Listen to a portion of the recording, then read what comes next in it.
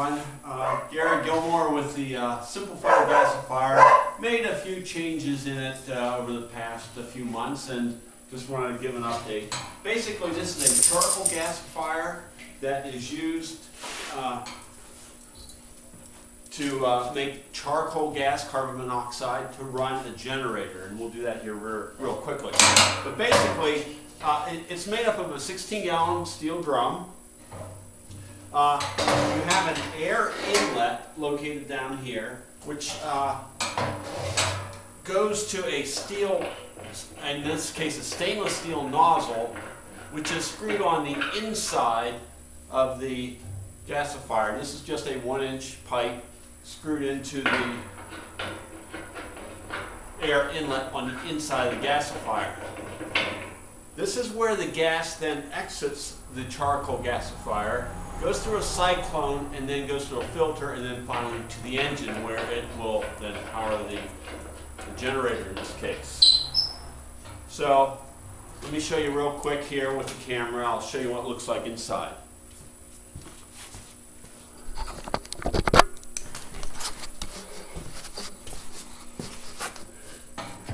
You see here the air inlet.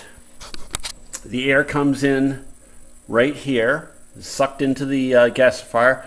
This pipe is the exhaust return for some of the engine exhaust to help cool down the reaction. And this is a valve to help control that. This little pipe here with the valve is for a fluid drip to allow you to add some fluid to the hot gases to help increase the hydrogen content. And then looking inside, you can see the nozzle in there, and right here is the gas outlet that goes into the cyclone, which then cleans out the dust. Okay, I'm going to step outside and fill this up with charcoal. Okay, I now have this filled with charcoal. I want you to notice the charcoal is fairly fine, 3/4 inches in diameter is about the largest piece, down to about 1/8 inch. You don't want any fine dust in there. And it's important that it is well burned. In other words, there's no tars in here. Now, I then put in, this is where the gases come and go into the cyclone. But on top of this, I put on a cooling disc. This just sits on top of the gas outlet, and what it does, it forces the hot gases to rise up and come over top and impinge on top of the lid, thereby helping to cool them just a little bit and allow some of the dust to settle out on this disc. Okay, the lid's in place. It just swings over. There's a gasket in here. It's hooked there, and by just pushing down on this lever comes up like that, and there's a spring underneath here. It's a spring-loaded lid so that should you get any fire back into your generator, gas generator, this lid will lift and it'll allow the excess pressure out. It's important that this lid is absolutely airtight. Okay, I'll put on the pipes here and then show you what they mean in a little bit. Well, now I have the pipes hooked up. The gases come out of here into the cyclone, and I have an 1.5-inch pipe fitting here, and the gases then go through this. Actually, most of the heavy dust is discharged into the cyclone, and it can be easily cleaned out by just removing the base and dropping out the interior, which would have the dust in it.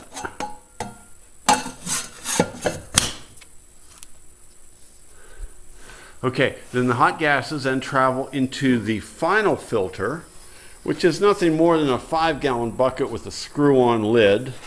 And I'll take a quick look in here.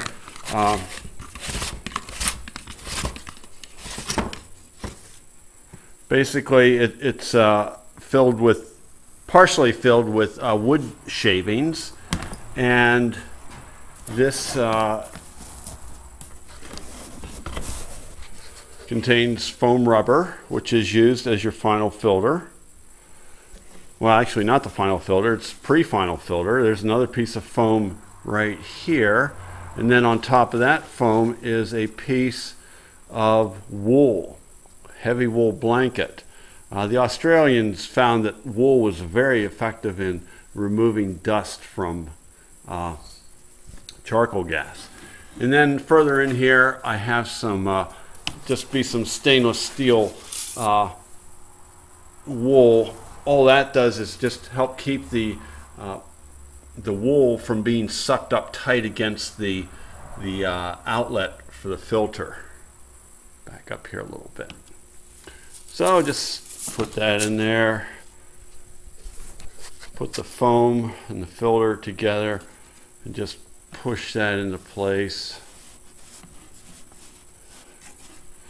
And then finally, the last filter.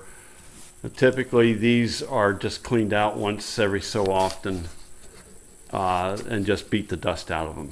These are slightly damp because the charcoal I was using has been around for a year, so it's absorbed a little bit of dampness.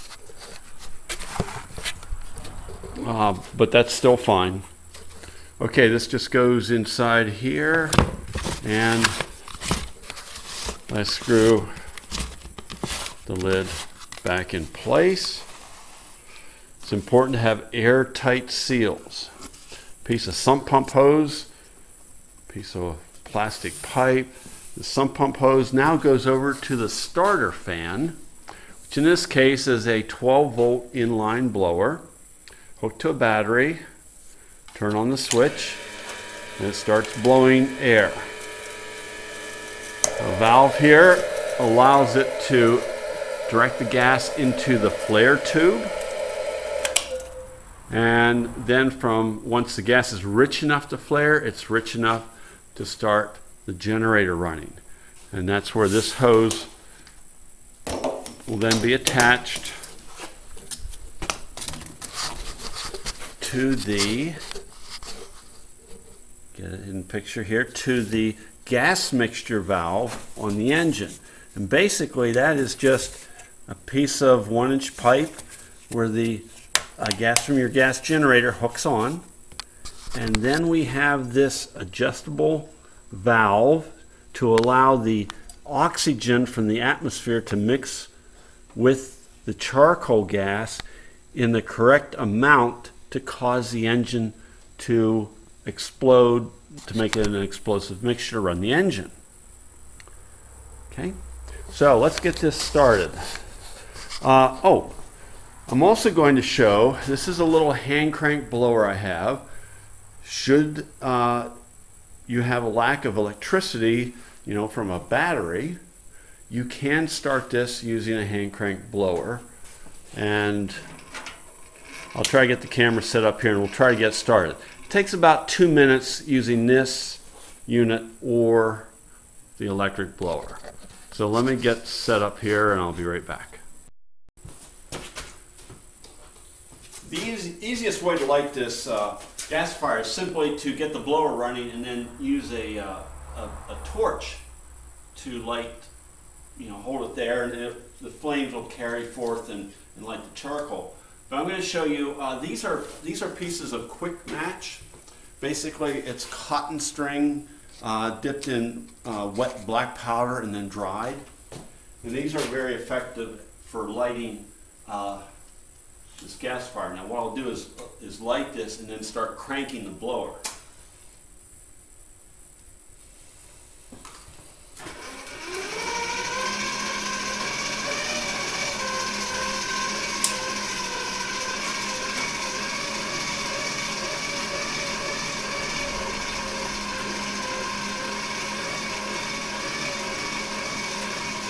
Now I'm looking at a mirror right here, which is looking into the intake, the air intake into the charcoal gasifier. So I can actually see the glow inside the charcoal generator as I'm cranking and pulling air in that air inlet. The charcoal is lit.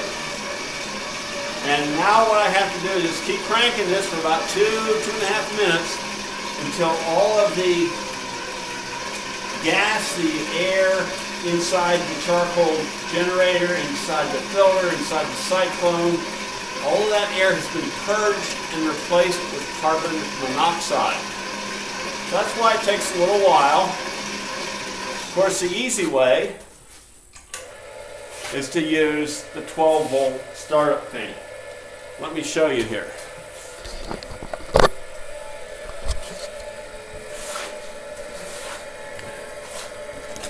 Okay, you see the color of the fire inside the nozzle, and then you can also see some vapor coming out of the fan, this hand crank fan. I could speed things up by cranking it. What you see there is some water vapor. This typically happens every time you start up a charcoal gasifier. And since it's kind of cool today, that's another reason. Now, this has carbon monoxide in it, and it's deadly. You don't want to breathe too much of this stuff.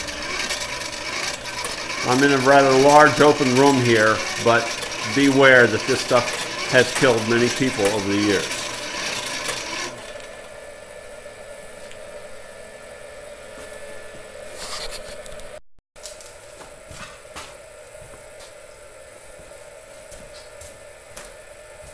Okay, it's been running about 2 minutes. Let's see if the gas is rich enough to flare. Yes, it is. Okay. I'm just going to let it go a little bit longer, once again, to evacuate all the stray air in here to make sure my system is filled with good charcoal gas. You see the nice blue flame, very indicative of carbon monoxide burning. Now, this unit also has a fluid drip, so I could drip in motor oil, glycerin, water, radiator fluid. By dripping that into the hot combustion zone, I would be adding more hydrogen to this flame, which would actually add more power to the gas you're producing. But I'm just going to run on straight charcoal for now. So let me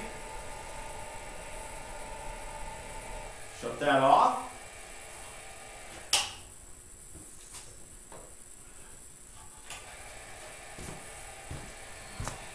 I have to adjust the camera here.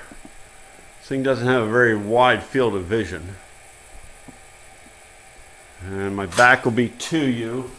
But what I'm doing is adjusting this valve right here to get the correct oxygen charcoal gas mixture. So let's see how it starts.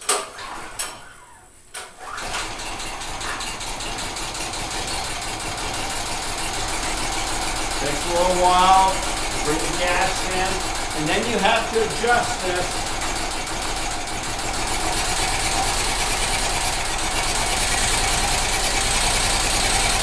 Everything has to come up to heat. It'll take about 5 minutes till everything's up and running well.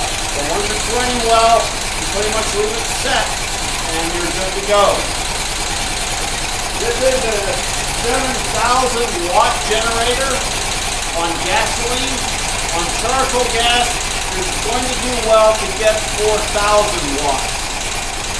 Charcoal gas doesn't have the power that gasoline has. So it does derate your energy production.